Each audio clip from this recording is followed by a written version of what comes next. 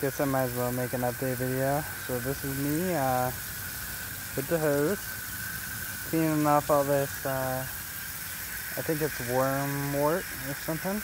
It's, I got it from a lake, so it had all just kinds of shit, like, caked on everywhere. There was like thousands, if not millions of worms, all kinds of stuff. So,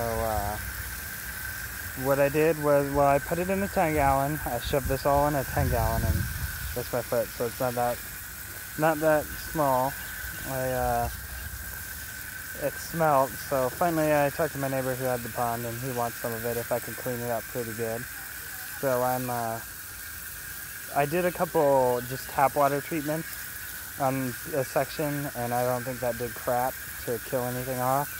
So I've been having some of the neighborhood kids rinsing it out while I cleaned up a little, and I've been rinsing it out. Then we rinsed out some buckets, put some bleach in there.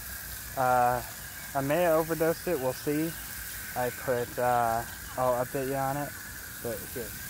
I put just barely any in there, but probably about half of one maybe, and did that, so I'll tell you how it goes.